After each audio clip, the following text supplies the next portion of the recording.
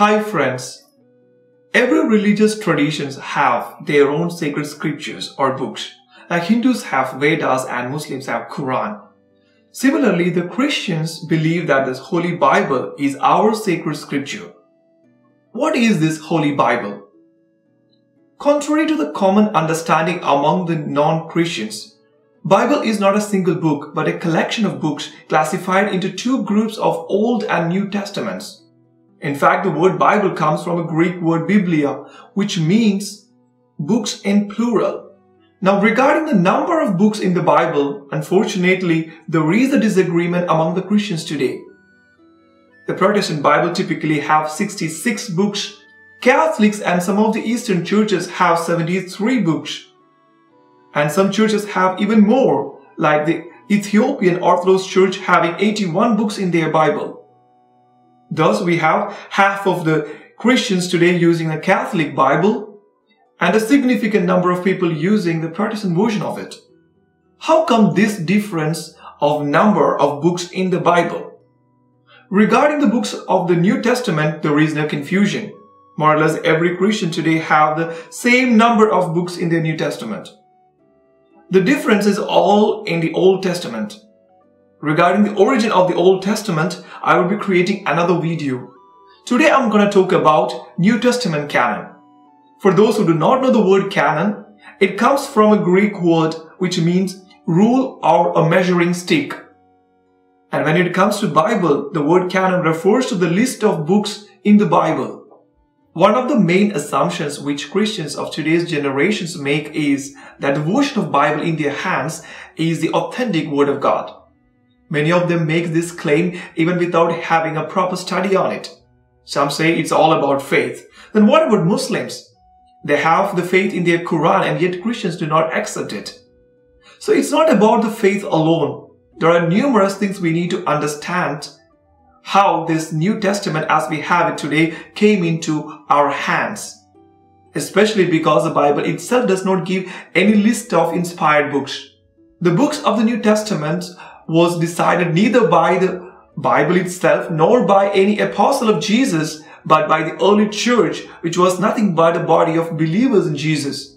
So how did the New Testament canon came to be? After the death of Jesus, his disciples went around preaching the good news everywhere and in every way possible, because they believed that the second coming of Jesus was imminent, and hence it was a responsibility to preach the good news to everyone in no time.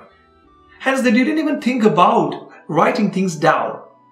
But as the time went by, years after years, they slowly began to understand the need for writing. The first such writings of the New Testament were the letters of St. Paul.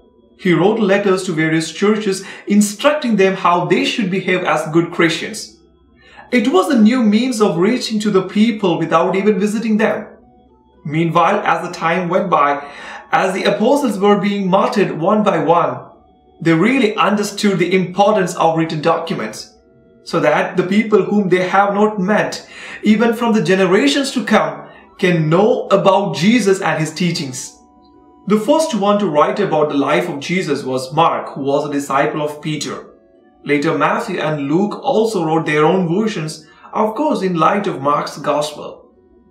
As a clarification, Gospel means good news. It is a word used for referring the ancient books that narrates the life and teachings of Jesus. Today there are 4 Gospels in the Bible. The Gospels according to Matthew, Mark, Luke and John.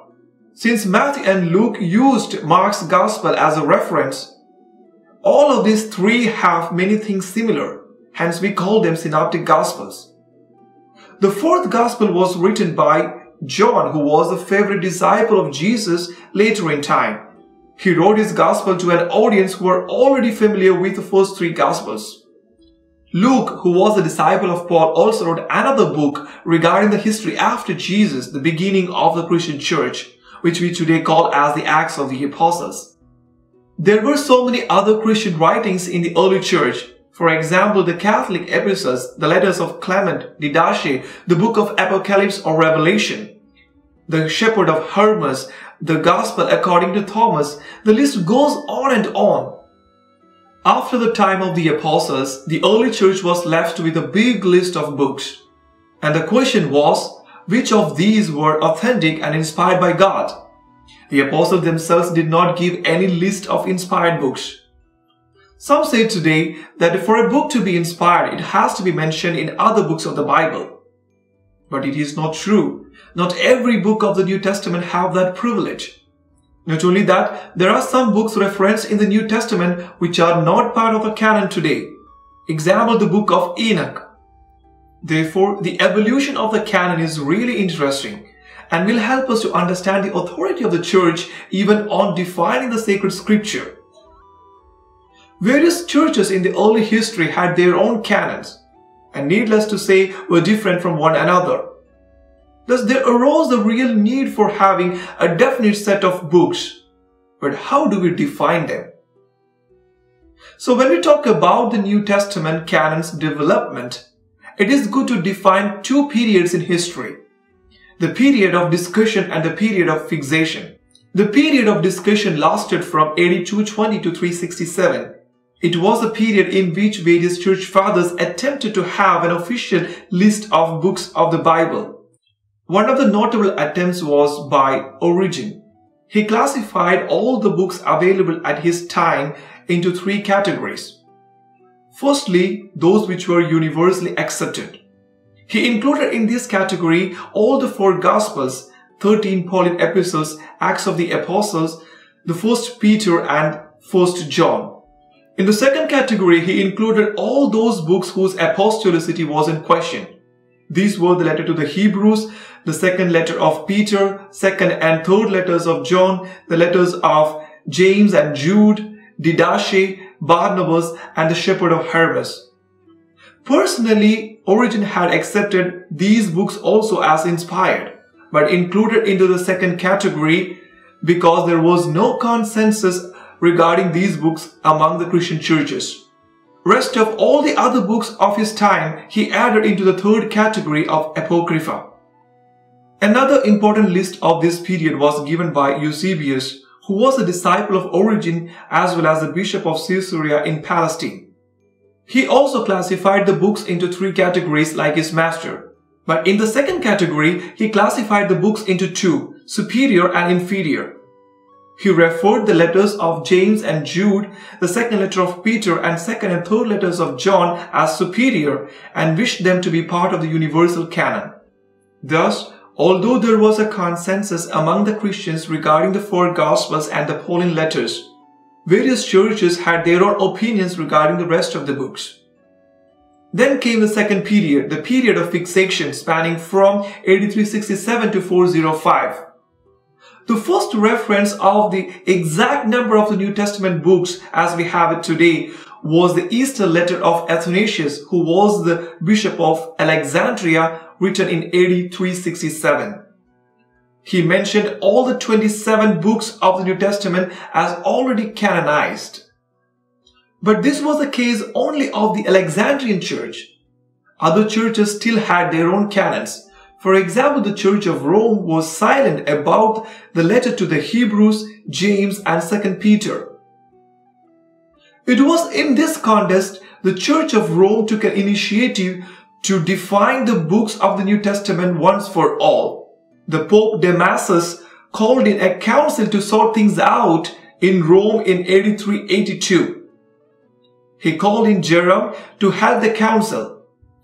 Since Jerome was in the East, he was already acquainted with the canons in the Eastern churches, and himself was a great biblical scholar. This council, presided over by the Pope himself, defined the books of the New Testament officially, and the further discussions were closed. As the famous saying goes, Rome has spoken, the matter was closed. Subsequent councils held in the African cities of Hippo and Carthage confirmed that this canon was binding for them as well. The Eastern churches also accepted this canon, although they had some problems with the book of Revelation initially. The next important period regarding the canon was the Protestant Reformation.